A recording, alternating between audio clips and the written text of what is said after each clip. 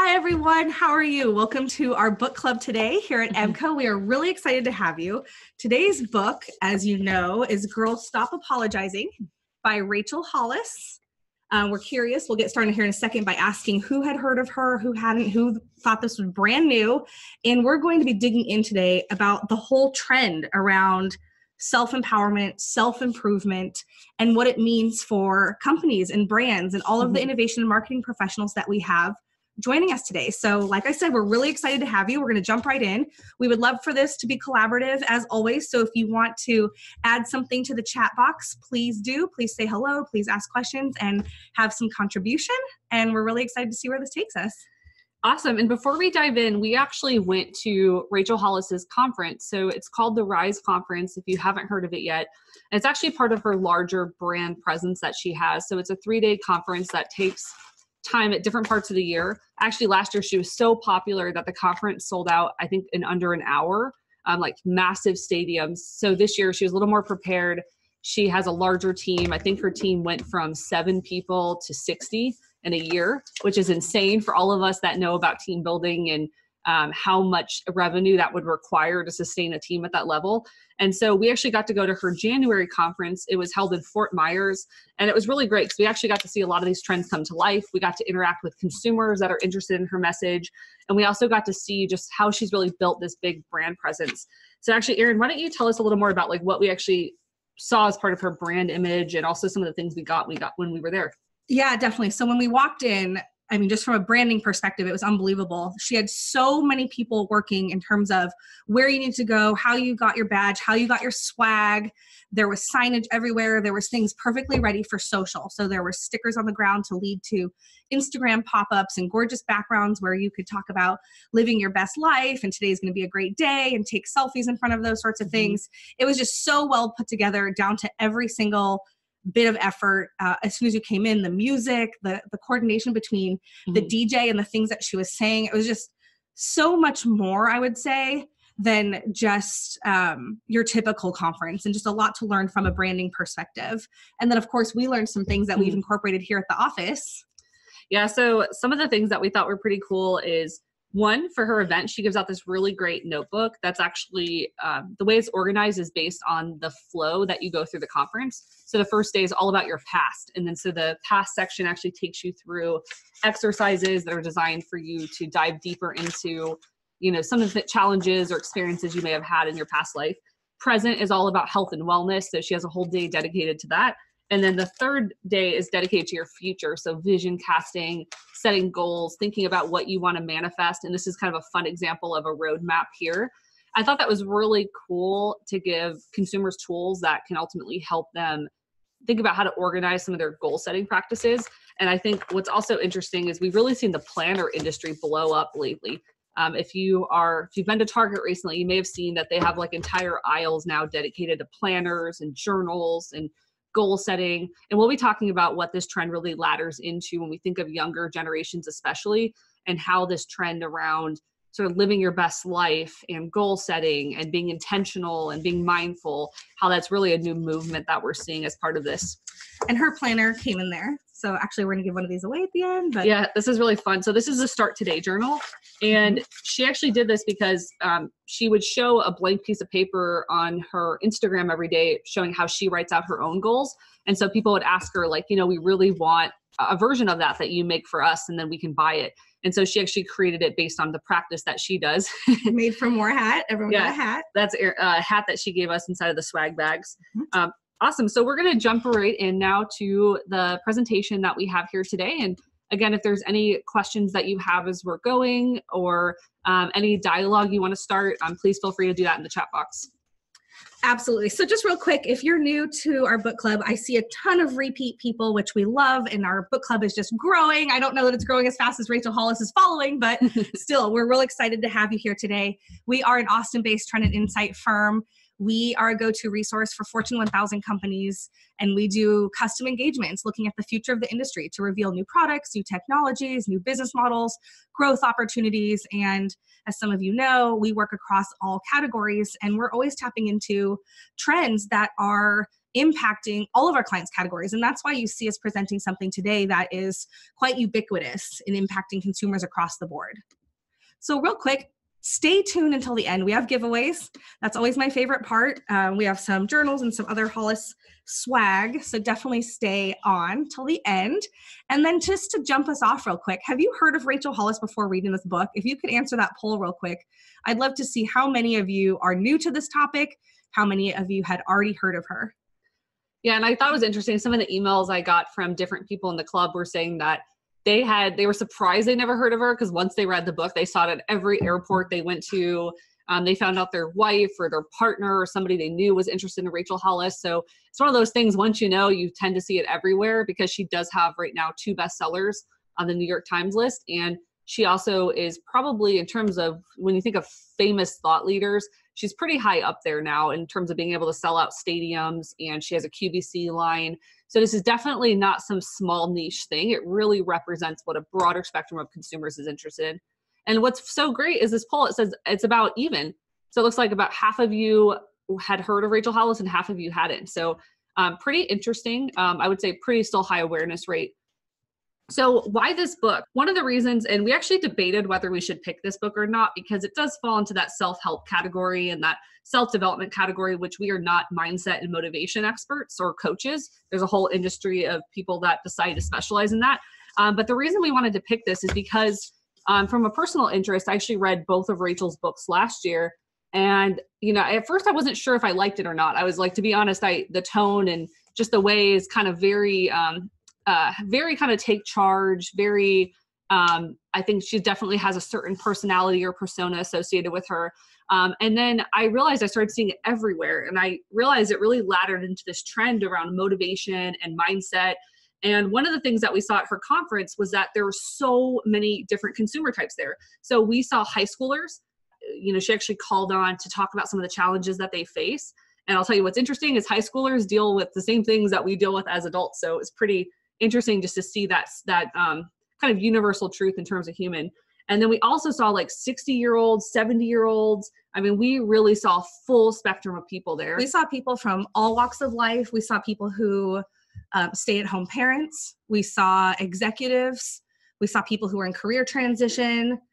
We saw people who had all different types of interests. And the reason we know this is part of what she did there was went through an exercise of asking people what things that they had experienced. And you would look around and realize how many people shared these experiences. And just from a consumer perspective, it's really impressive that demographically, she really covers the board. So what does that mean to us when we start thinking of brands and thinking about how we communicate with consumers?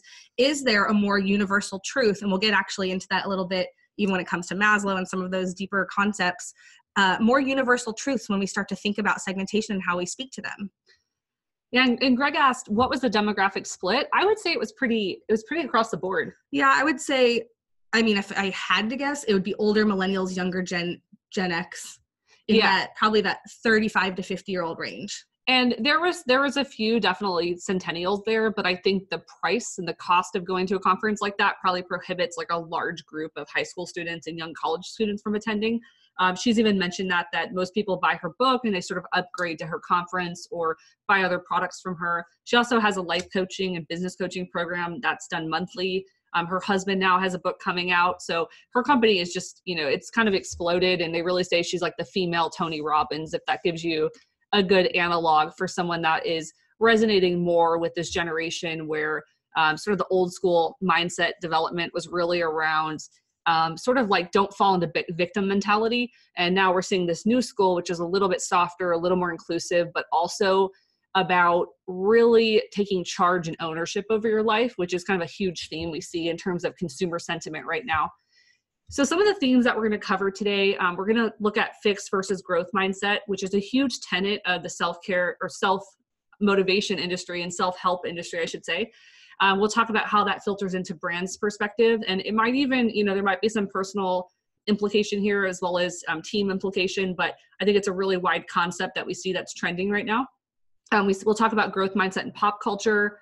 We'll talk about key themes that we're seeing from the book. We're going to talk about growth mindset in the market. And then we'll end with the goal action plan that she describes and talk about some product opportunities. And then we'll do a giveaway. Yeah, and just real quick to address one of the questions, someone has said, given the demographic there, do we know if younger people are resonating with this?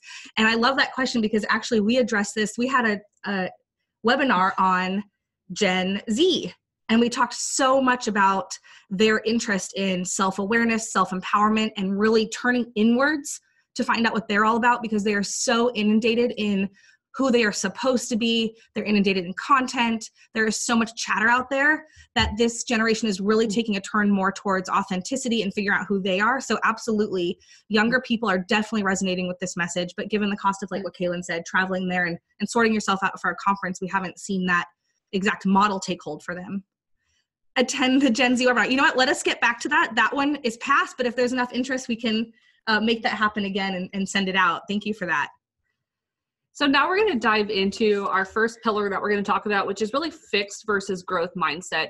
We've really seen this shift collectively in education, in culture, and also corporate America that celebrates this constant evolution of learning new skills and continuously improving.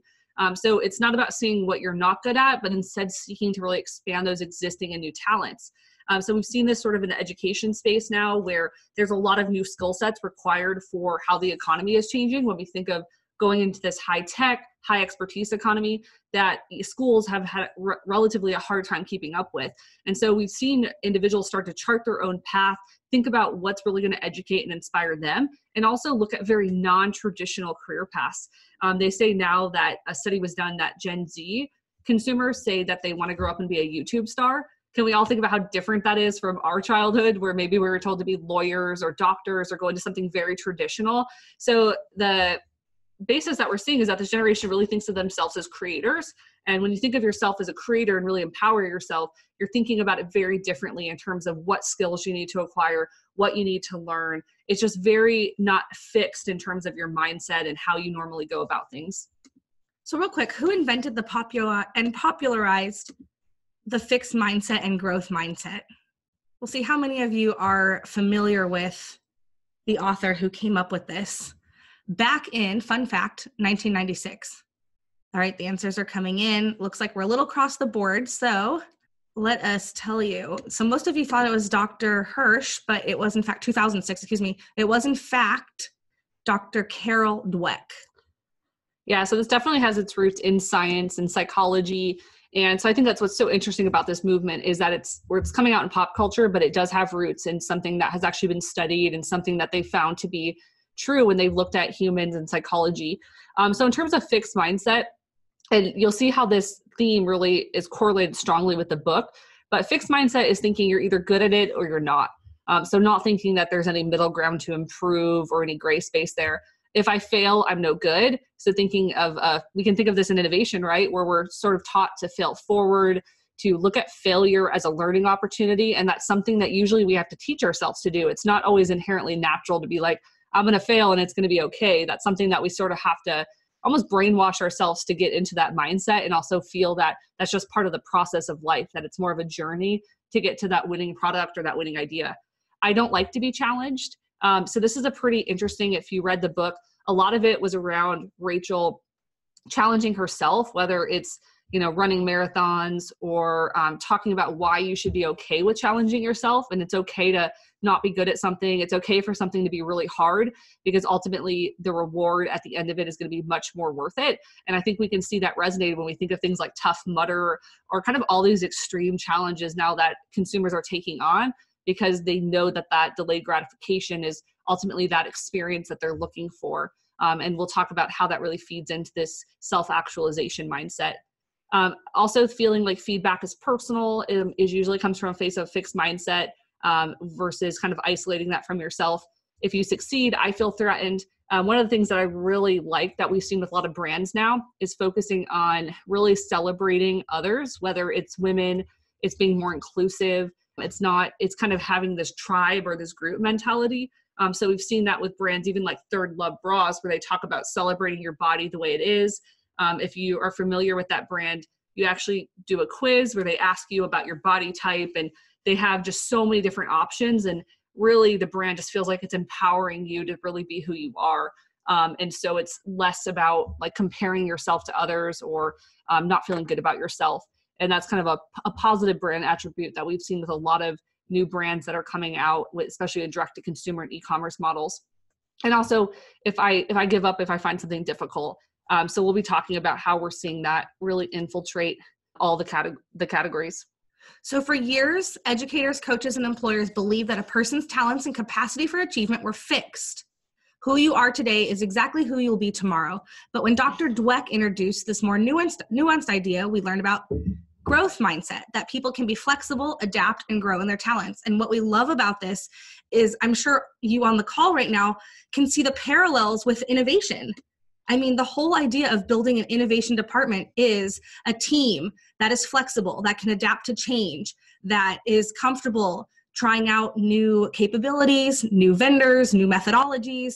And so that's where we've really started to love this parallel between people thinking about fixed versus growth mindset, and then fixed versus growth mindset inside the workplace. Mm-hmm. The innovation teams and the market research teams that we work with really deploying this as a function of their abilities as a team.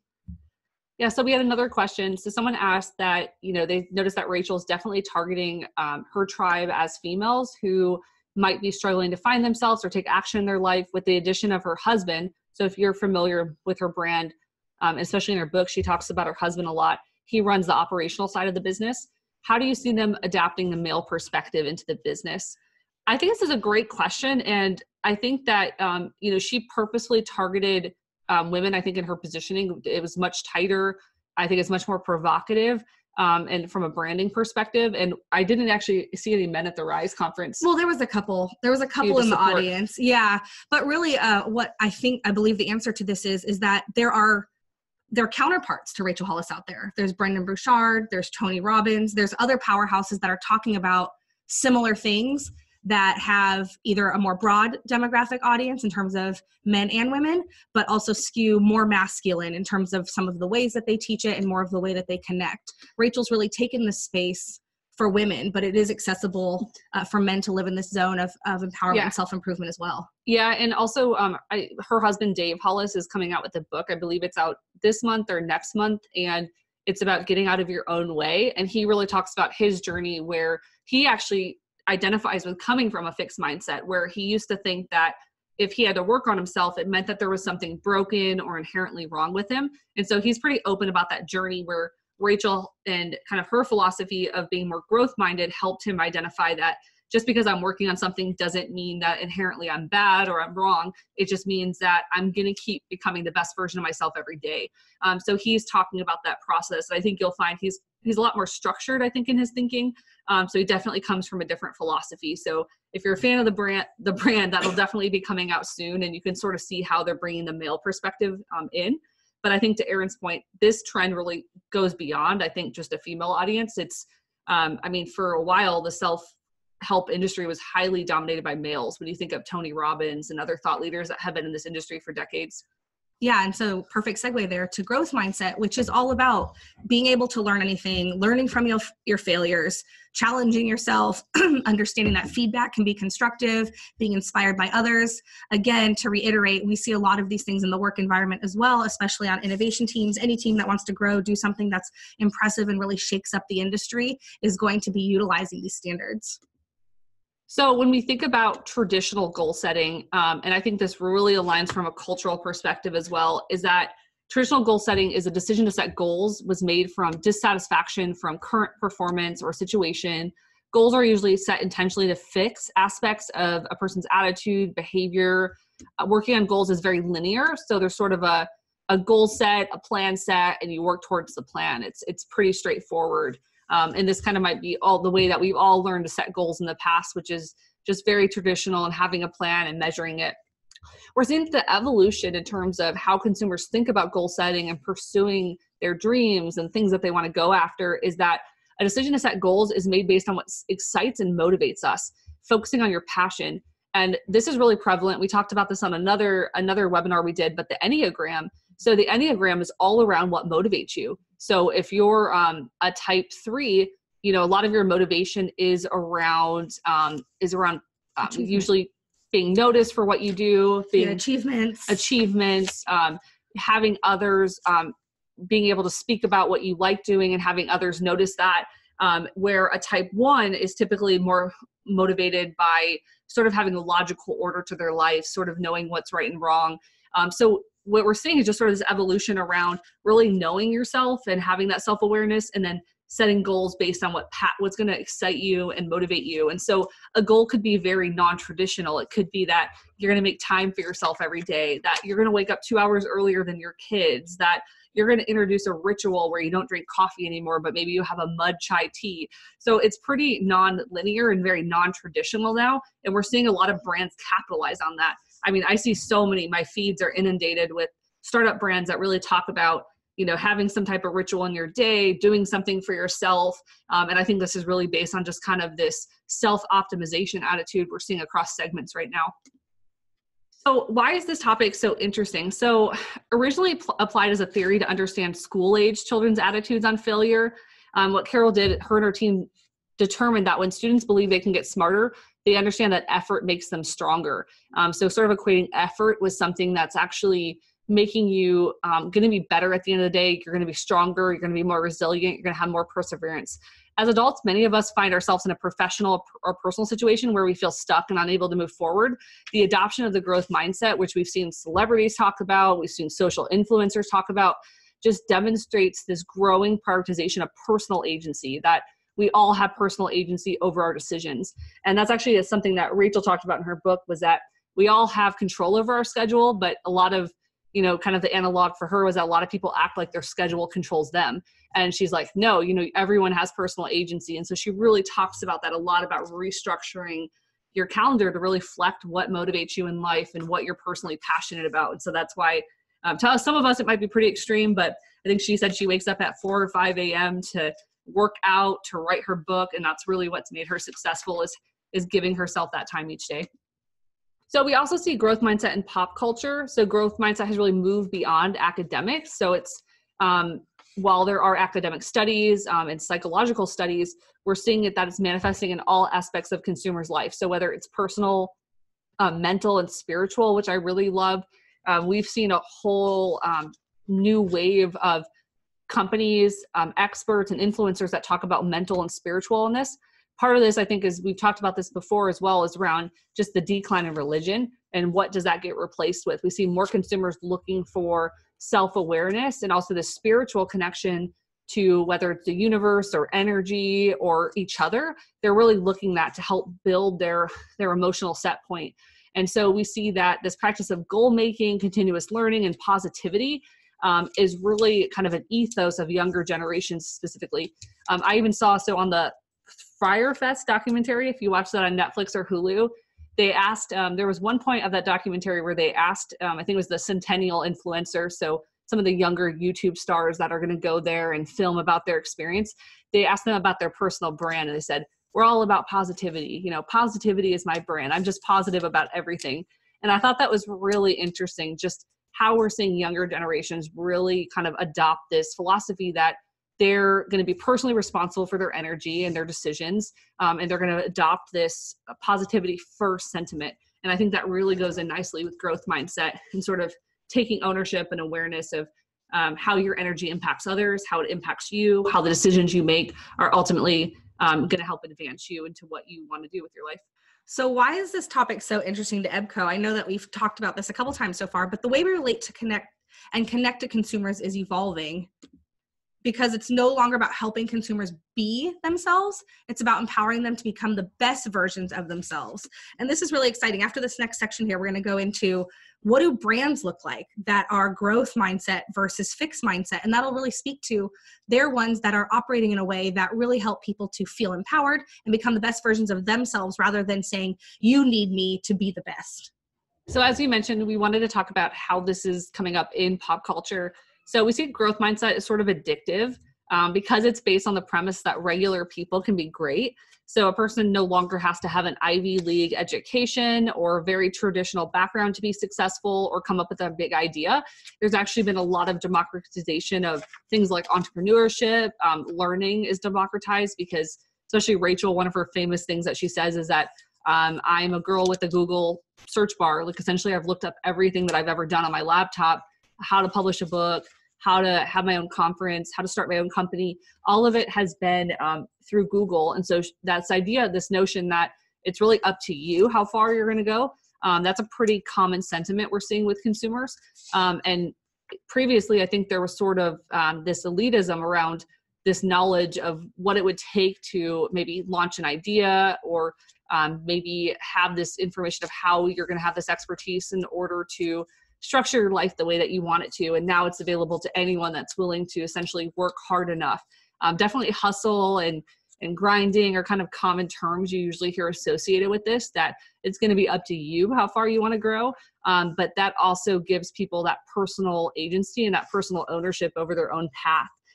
And one of the things, especially in the US, is that we talk a lot about losing our middle class, is that consumers are looking for these new paths to prosperity. Especially younger generations, they see themselves as usually working for themselves, as starting their own thing, as maybe being a content creator or an influencer.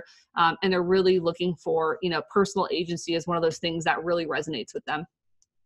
So we also are, from a macro perspective, we're having a transition to a knowledge economy across a lot of different countries, where our economy is really in a process of transforming, where knowledge is replacing labor in manufacturing, and the value of goods and services from a company is based on intangible and tangible assets.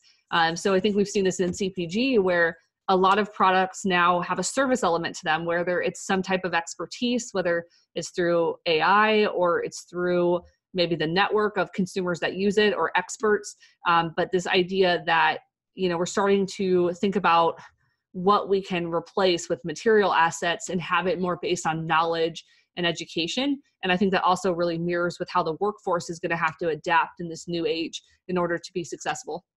We also see a demand for personal coaching. So I was pretty floored, I think several years ago, when I saw the statistic that life coaching was the second fastest growing career behind IT services.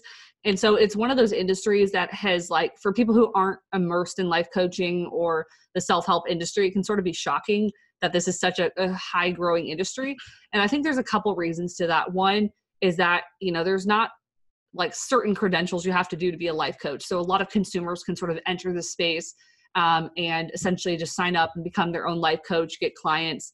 But I think it's also just interesting to think about how many consumers are interested in this industry. And it really goes back to this larger trend we've been talking about around empowerment and motivation and charting your own course, making your own path. And so we expect that, researchers expect that this industry is going to continue to grow, is expected to reach 1.34 billion by 2022. So we're still seeing this theme really resonate with consumers, and this empowerment angle and this knowledge economy continue to grow. We also see this when we look at, established startups and brands that are really capitalizing on this trend. So if you've heard of Talkspace, this is therapy on demand. So you might have seen the Michael Phelps ad. He's a pretty famous spokesperson for the brand. And this is where you're able to actually interact with a therapist on text, on demand, and really goes to that trend around being able to access an expert. Calm is another one where if you've seen some of their case studies, it's just phenomenal what they've been able to do in terms of turning and generating revenue around pro subscriptions for meditation. They have a lot of brand presence and awareness now, and it's all around kind of accessing this expertise, which they've developed into meditations. And they're kind of a great example of the knowledge economy and something that you can purchase. And it's not a physical product, but it is that service and that subscription product. Shine is one that I thought was pretty interesting in doing research for this. They're around self-care and life coaching. So part of it is just giving you that wave of positivity every day, helping you take care of your mental health. That is a kind of a trend in itself around mental health, and people just being much more open about the state of their mental health and what they're doing to ultimately nourish themselves each day. So just like you would work out or potentially eat healthier food, also thinking about your brain and how you're feeling and managing that and mitigating it before you get to a point where you're having a scenario where it's harder to work yourself back from it. And then the last one is Sleep Better. So this is actually sleep coaching on demand, where you would get a coach who would help walk you through what a sleep study might look like, or what it might look like to change your sleeping habits for the better. So you can see all of these are really rooted in this expertise in this coaching industry. So coaching doesn't have to be like just life coaching. It can be sort of any expertise. How does that turn into a business model? How does that turn into something that consumers are willing to pay for? We're also seeing that this is sort of the era of the self-taught expert. So according to a recent survey, 64% of employers agree that the need for continuous lifelong learning will demand higher levels of education and more credentials. Rather than sweeping away degrees, we're seeing new types of online credentials. So different types of certificates, whether it's micro, masters, badges. I've seen a lot that are sort of accreditations that come from a certain industry, like life coaching or sleeping, as an example. They're sort of self-made by those associations in those industries, and they become these like building blocks for these more affordable kind of self-taught degree programs. And so we expect this trend to continue, where sort of people have their own path that they're following, and they have a very maybe traditional career that's maybe built on some of these building blocks that they've been able to get from these tribes of like-minded people.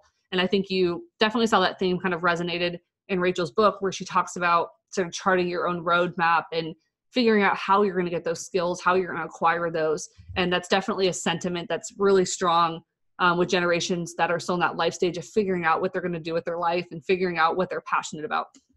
And so I'm sure a lot of you are wondering, why is this happening now? Where is this drive coming from? And a lot of that has to do with self-actualization at the top of Maslow's hierarchy, which we see here, taking on a new position as people reconsider materialism and all of the things that they're purchasing. People are really thinking a lot about sustainability right now and their impact on the environment and the brands and the products that they interact with. They're thinking about career aspirations as technology has displaced a lot of occupations, and there's new perspectives on what schooling is necessary to enter the job market. We also have access to information technology that we never had before. So with all of these new things circulating in people's minds and the things that they're considering, a lot of the lower levels of Maslow's hierarchy, this is one theory that's out there that we can understand from what we're seeing as well, that a lot of these things are taken care of in new and unique ways. And now we're able to think about love and belonging, esteem, and actually self-actualization, being the most that we can through empowerment and self-learning, which is just a really interesting perspective when you start to think about this through the lens of the segments and the people that you're catering to. Yeah, another kind of theme that we're seeing within this larger trend is really questioning materialism. So we've seen throughout, I think this ladders nicely into sustainability, but people are looking for this knowledge economy and this service economy because we're kind of at a stage of questioning what the future of materials might be. There's been the downfall of Forever 21, which if you've been following them, they did really well with older millennials. I mean, when I remember back to my college days, and pretty much every weekend I would go get a bag of Forever 21 products like to wear out for the weekend. And now it's sort of a stigma. Like if you go to Forever 21, it just kind of, it's not a good brand presence, especially for centennials. And what they're finding is that instead centennials are visiting retailers like Goodwill, resale shops, finding out how to make garments their own. It sort of goes back to that theme around self-expression and your values. We're also seeing brands like Kuana, which they focus on basically having fewer items that are better quality. So looking for things that really align with your taste and your interests, and only purchasing one of them versus like needing to kind of have this gratification of having a whole bag of new products, and that ultimately will last longer. And then we also saw at Nordstrom recently announced that they're going to start doing a resale shop. This is such a cool movement that they're starting, but because they have such a good generous return policy where they return a lot of items that are either slightly used or somebody doesn't want anymore without a receipt, they're going to now start reselling those items in some of their stores. They're going to actually merchandise them, give them a lot of attention, and then resell them so they don't have to damage those items out and contribute to waste. So overall, we're seeing that, we're already seeing signs in the economy that brands and consumers are questioning this need to have this material gratification. And so if we're always on the hunt for what's new, how we can improve, it makes sense that we're going to start focusing on things that help us get to that level of self-actualization, whether it's a fitness goal, a mental goal, a wellness goal, versus just feeling like we can sort of compensate for that by going shopping and kind of getting that quick fix or that quick hit. So when we study consumers, we think about this lens, and we touched on this in the Gen Z as well as the Enneagram webinars that we've done in the past. But today's consumers, they don't view themselves as a life stage. So thinking of a college student or I'm part of a growing family, they don't think of themselves as a consumer specifically of media, like talk about how much technology I'm using, how much content I'm viewing. And they don't think of themselves as a product of a certain household income. It's very, very fluid now in their thinking. They're much more likely to think about I'm driven by my unique passion. I'm always evolving. I'm growing. I'm learning. I might like something different or become something different in the future. And they think about themselves as a thought leader. They have ideas. They have their own perspective. And when we start to think of consumers this way, our perspective as a brand can change and evolve as well. So you're probably thinking right now, this concept seems intangible. What does it mean for the goods and service that all of us work on every day? How does this perspective shape how consumers are shopping our category? And how can we activate growth mindset? And so we're going to dig into that right now. So as a thought starter, what differentiates brands with a growth mindset from the rest? So I'll give you a second just to think about that. If you have any thoughts that you want to add to the chat, please go ahead. And then I'm going to dig in here specifically about what differentiates brands with growth mindset from the rest. The first one being, they always go first. So these are brands that leverage the latest trends. They'll understand what are the latest tools they can use on social media, like when TikTok came out real big. These are brands with a growth mindset. They're ready to try what's new. It might be an uncertain space. They might be uncertain of what demographics or segments will relate to what they're trying. They don't necessarily know the outcome of what they're trying, but they are ready to go first. Yeah, an example of this related to the book that we're having is, so at the conference we went to, Rachel mentioned that she's on TikTok now, even though it's something that her kids like, that, personally she doesn't really, I think she mentioned she had to learn how to do it. She didn't personally want to go off of Instagram, but she did it because she felt that high school students and centennials really needed to hear some of the content that she has. So she's having that growth mindset, that trying something new, going after a segment she would normally not be associated with, was something that she was going to have this kind of learning lesson and actually go experiment and try things and see if that segment is resonating with her content. Yeah, this is the idea of jumping on the bandwagon, doing something that pulls us away from that mantra of, well, we've never done it before, or we don't have that expertise in-house.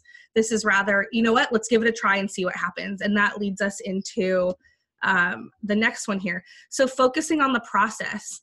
Growth mindset brands enjoy the process of building connections, of developing their brand over time, of seeing about how they're going to expand into the market and grow into new avenues, grow with new segments. It's not about specifically winning a race. Because if you think about it, winning a race is the same as accomplishing something in a very fixed manner. But in a growth mindset, it's all about that drive, that enthusiasm, that passion of the team, and of getting out there into the world and showing what our brand is all about. So really focusing on the process and embracing it as part of who we are versus just, okay, we need to launch this, we need to get it to market, and we need to see what the ROI is, how many units we move. So really thinking about that process part of it is very important. So the third one here is anticipating. So they anticipate what's next. These brands, these companies are very proactive. They deep dive into industry trends. They're not afraid of new trends that are coming around the corner that are going to change and shift their industry, that might have a negative impact on the way the industry has always been run or has been developing over time.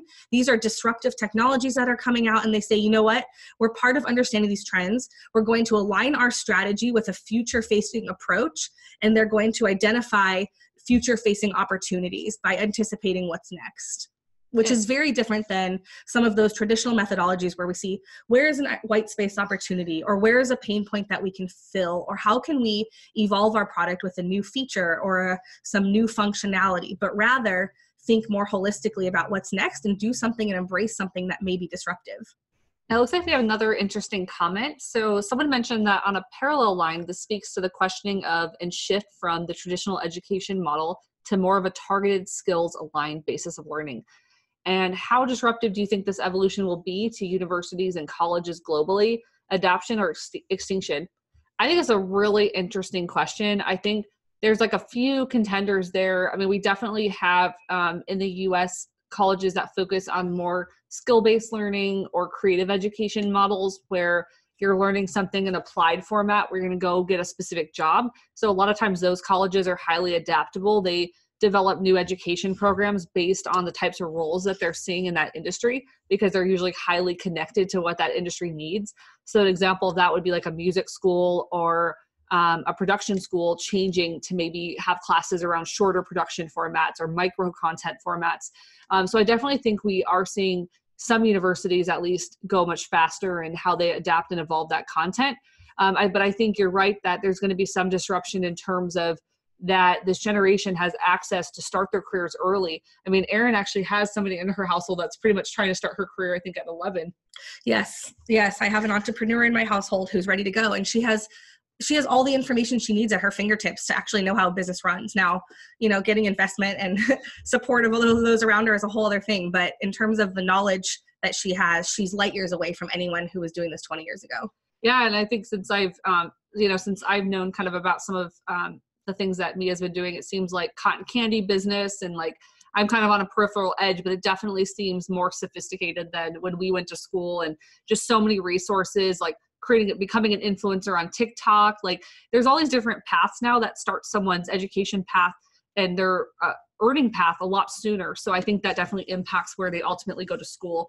But then obviously there's still at an individual level, like how motivated someone is, or maybe how inspired they are to pursue that. But I think from a trend, we're definitely seeing that continue to grow. So number 4 here, they test their limits constantly. We really love this one. But to maintain leadership position in an industry, growth mindset brands challenge their boundaries and their thinking continuously to achieve breakthrough results. So this is idea that you don't really know where the limits are until you reach them and go beyond them.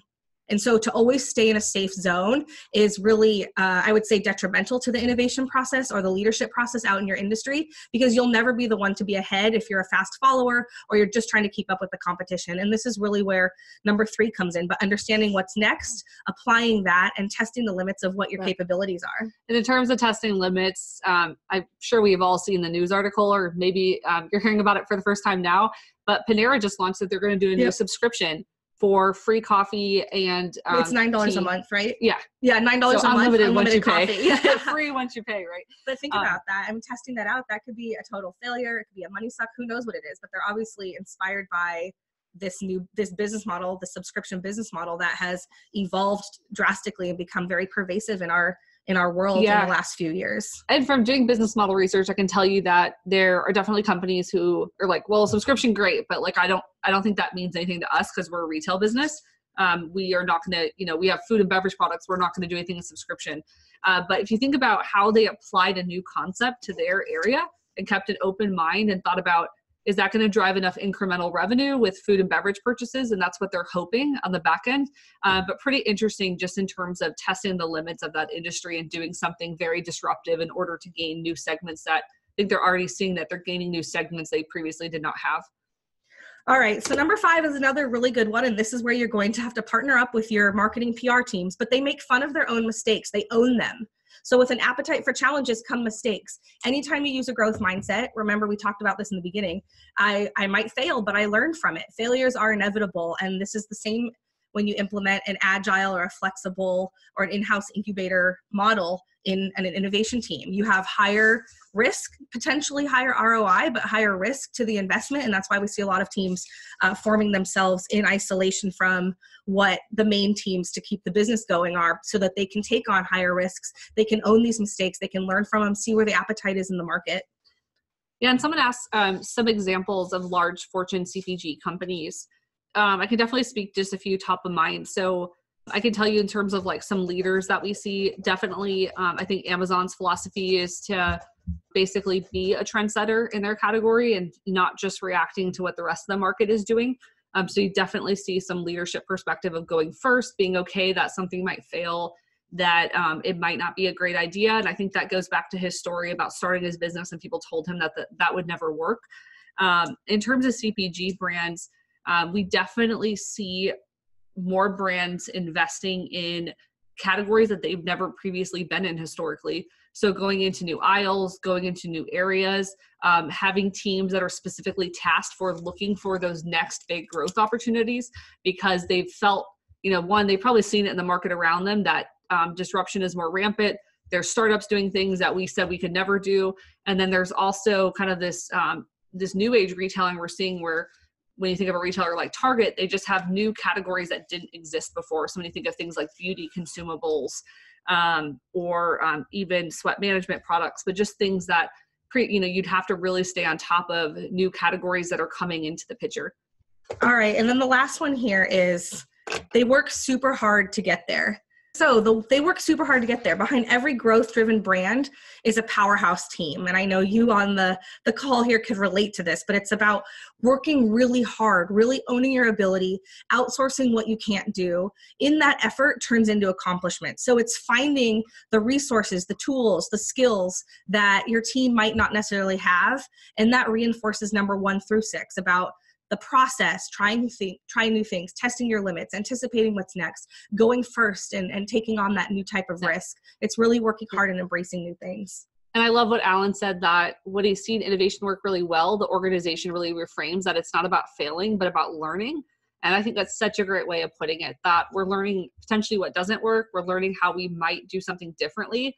And reframing has a huge association with growth mindset, because anything can be reframed based on how we look at it. So it's really our perspective of how we're viewing that perceived failure, that perceived growth opportunity. So since all of you read the book, we're going to go through this section pretty quickly. These are the main themes of the book from Girl Stop Apologizing. So one of the themes was really around excuses to let go of. So we definitely can see this from a professional lens as well, but from her personal lens, she was saying that, it could be that you feel like you don't have time, that you can't pursue the dreams that you have and maybe still be a good partner, a good spouse, a good employee.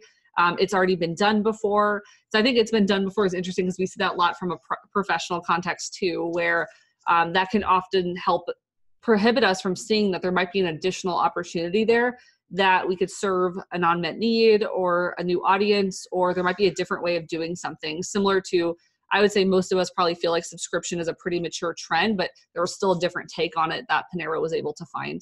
Another huge part of the book was around behaviors to adopt. So this really idea of really embracing ambition, stop asking for permission to do something.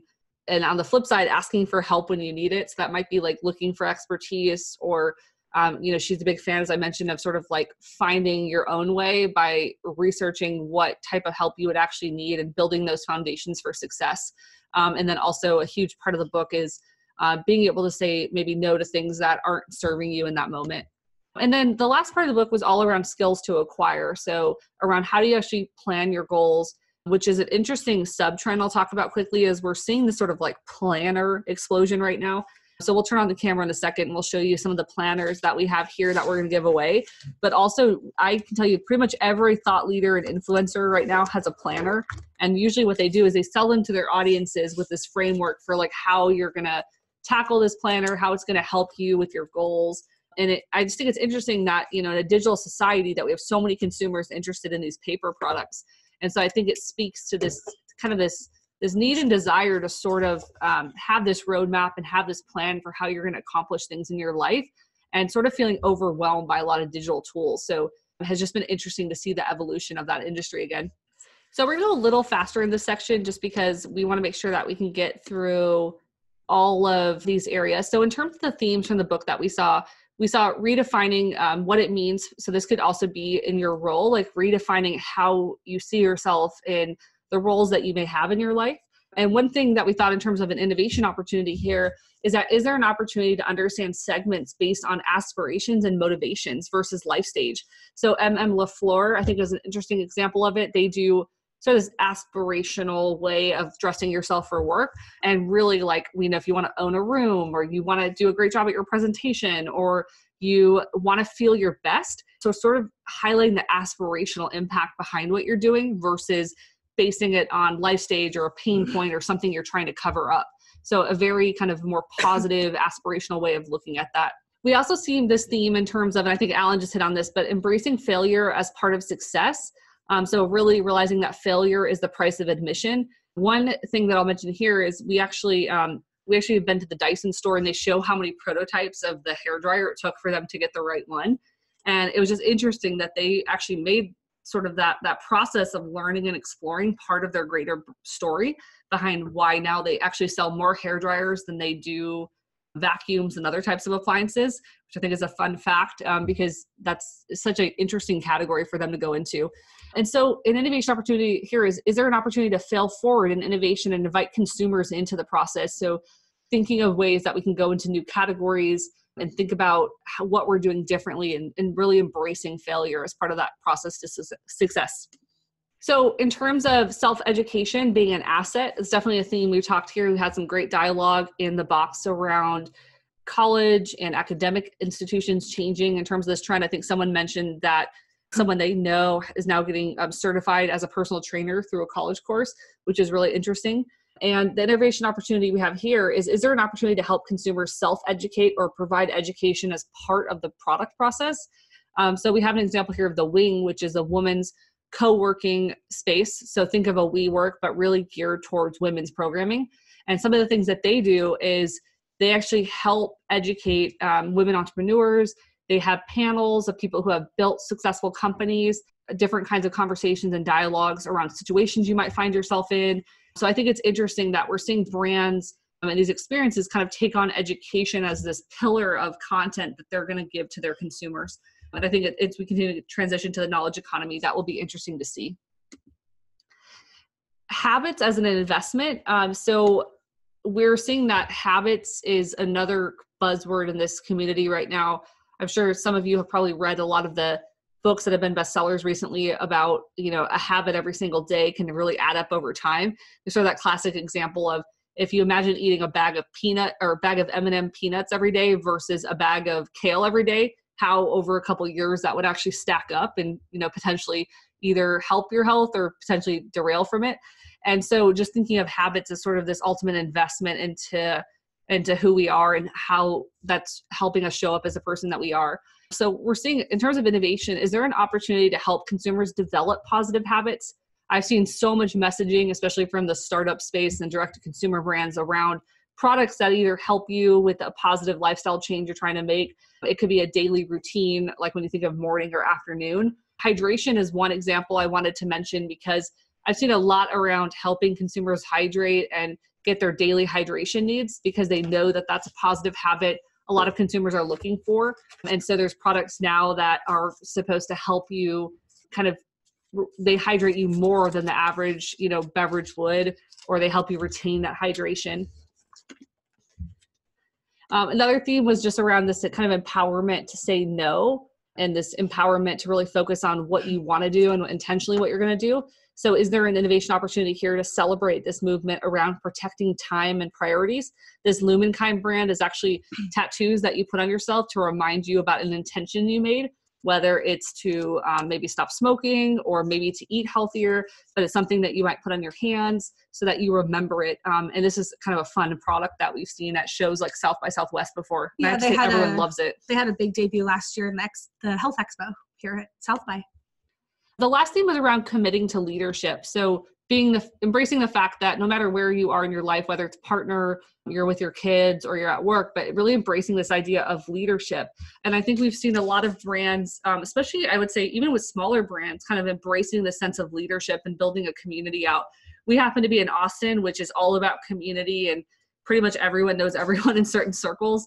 And there's this idea about being a community leader and collaborating in really fun ways with brands. So Cat Beauty is an example we have here. And they sort of are this indie beauty store in New York. And they've really embraced this idea of being a leader in that space. So being a leader when it comes to merchandising in new ways, when they're always kind of one of the first retailers to have these really experimental products that they believe in. So it might be from a brand that's super small that can't get distribution anywhere else. And they have workshops and classes that really demonstrate their knowledge in that area. So when a consumer buys from their store, even if you don't live in New York and you can't go to that workshop, you feel like they really know what they're talking about, that if they have a new product, it's probably because it's awesome, or you're going to go there and be able to uncover something that somebody else does not carry. So real quick, we are coming to the end here. So we're going to skip some slides, but someone had asked earlier if we are going to send out the deck, and as always we are. And so you'll see some more examples packed in here of innovation opportunities and some really interesting learnings from the book. So we're going to skip to the conclusion here and make sure that I do have time for the giveaways. So that those of you who are still on can win these prizes. So some considerations for you as you think about this. Fix or growth mindset may shape consumer product preferences, acceptance of brand extensions, trust recovery following product failures, as well as the effectiveness of advertising and marketing campaigns. So definitely something to bring back to your team. People with a fixed mindset are more likely to seek products and brands in line with their goals to burnish their self-image and demonstrate their positive qualities, while people with a growth mindset seek products that help them pursue their goals to improve and learn new things. So how can you play a role in people's personal growth? Products and brands may serve important self-enhancement functions, encouraging consumers to reinforce or expand core aspects of their identity. And finally, brands and companies can project a fixed or growth mindset. These mindsets should shape consumers' expectations of and relationships with products, brands, and companies.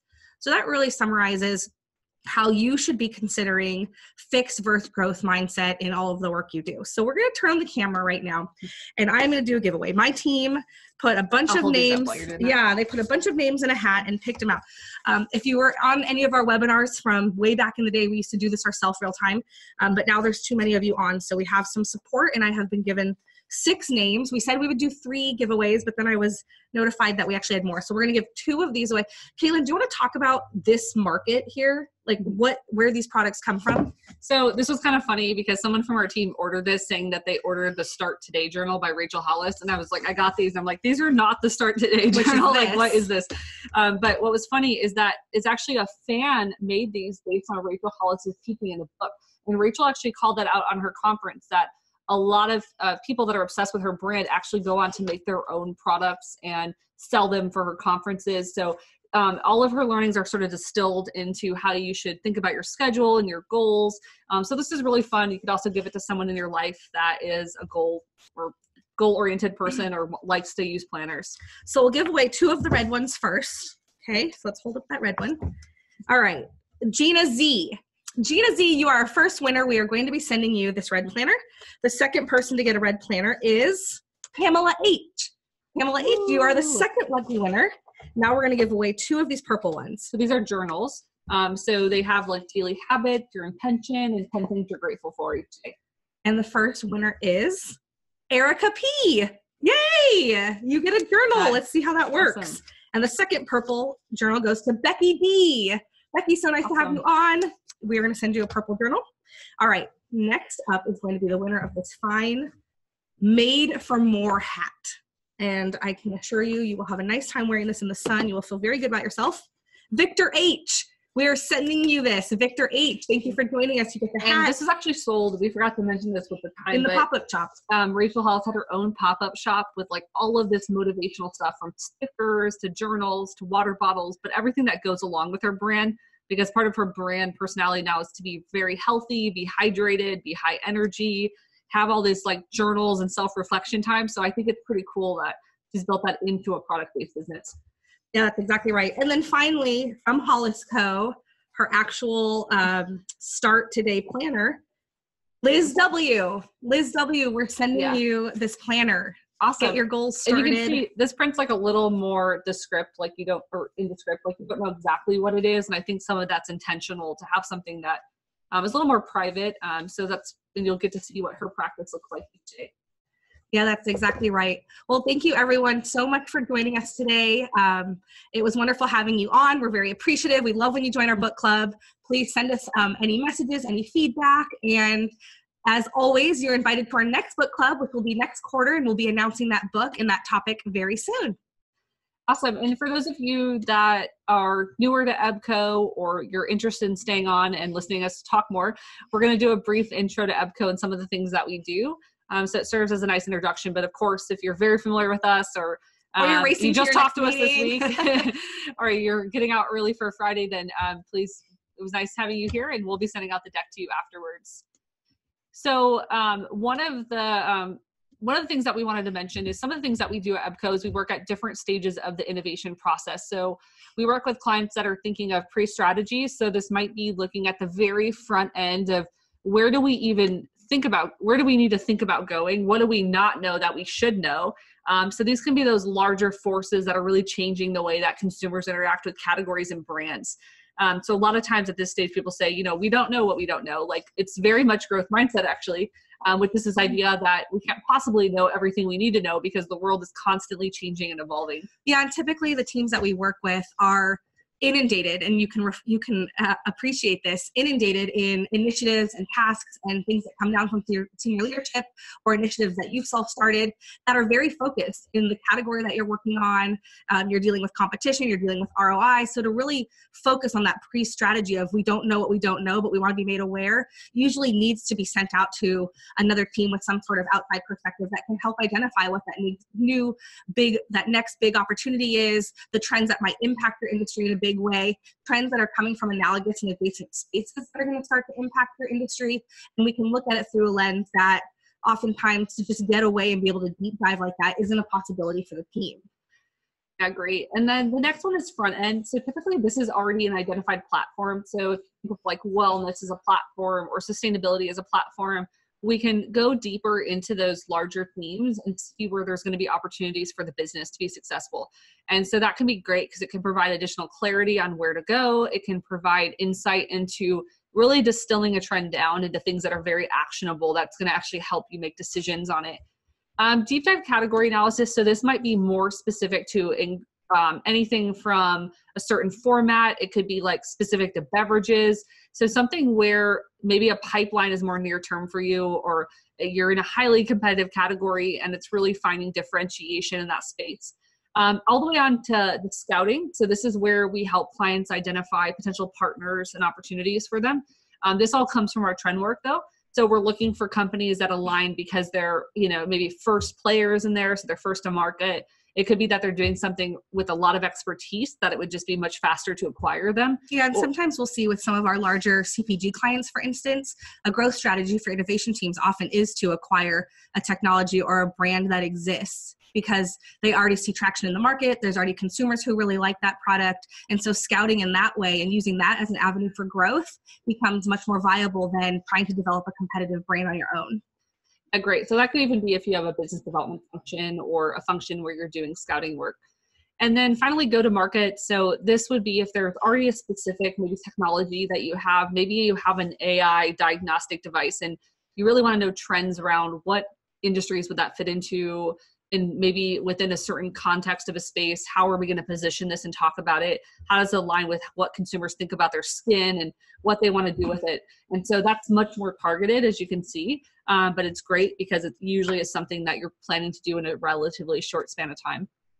Yeah, and to understand how we go about this, we have specific programs. So our trend expeditions, which we absolutely love, we've been all over the globe doing these. Our team actually takes your team or a larger team, anywhere. We've done it from very intimate ones where we have about 3 or 4 people from a small team to upwards of 80 to 100 people on rotation, where we go into market and immerse ourselves in the trend. So all of the upfront trend work and then going into market and immersing ourselves in it, having sensorial and experiential moments where we're feeling and learning and touching and experiencing what the trends are coming to life. And this is so brilliant for teams, for instance, that might be in a CPG space to then go see how is this represented in new retail models, for instance, or what do new flavors and formats look like, or what types of stories are being told on packaging. And typically this will culminate in an actual real-time in-field ideation session. So you can go in the span of 2 days, have a team fully immersed in the experience of these trends with all of this knowledge, all of those aha moments and verbatims and pictures captured, and then driven into an ideation session that then you leave with upwards of 100 ideas all in a two-day time span. So it's just a really good way to inspire teams in a very real-time way. Then we do our trend investigations, which is our core programming, and that is core to our expertise. We have expert strategists who use our proprietary fractal thinking process of looking at fractals and signals out in the market and really pulling them together to see where that momentum is, where there's movement in an industry, where we see growth, and painting that picture in terms of platform opportunities for teams to go towards innovation or growth opportunities, fill their pipeline in the next 1 year, or understand what's going to change their industry in the next 10 years. So that's really our core expertise that drives all of our other programs. Then we also have our trend immersion workshops where we bring the trends to life. So following those trend investigations or following an expedition, we can bring products, different types of materials. We can bring segments and consumers to life, day in the journey maps, things like that for teams to come together to really understand the trends. And this works brilliantly for design teams, R&D teams, innovation teams who are looking for concepts, but it works just as well to immerse marketing and sales teams, R&D teams, communication teams, insight teams, to understand the trends for all of their own functions. We've even had a lot of senior leadership come through our trend immersion so that they can be up to date on the things that are happening out in the market. Innovation pipeline that piggybacks on some of the things I've already been describing, and then scouting investigations, of course, to identify new technologies, new startups, new capabilities that exist out in the market that might be a viable solution for you in terms of growth opportunities. Yeah, and all of our programs are really centered on being very actionable. So that's one of the core tenets of EBCO, is that we don't want research to just sort of live at this superfluous layer where no one knows what to do with it, or it requires a lot of additional analysis to do something, or strategic thought. It's really that we really think of ourselves more as partners, and really customizing the work to a point where we're almost like members of the team, and we're helping the company prioritize their decision making, giving them something that's very leverageable and proprietary internally. Yeah, so if you have any questions about any of these programs, they're all custom. We become a partner to your team. Every single one requires a discussion and outlining specifically what your objectives are, thinking strategically about how to get to those end results so that you can take action on the information. It's our worst nightmare, literally, like Kaylin said, to just turn over information and then your team's sitting there wondering what to do with it. So really that consultative element to the work is very important. As you can tell, we're deep thinkers. We're really passionate about the work we do. So if there's anything that is on the docket for 2020, we'd love to discuss it with you. And then, of course, please stay tuned for more information on our Q2 webinar. We have a thought leadership webinar coming up, as well as a book club webinar coming up, and we'd love to have you. Yeah, thanks everyone for joining us. We hope you have a great weekend and a great rest of your Friday.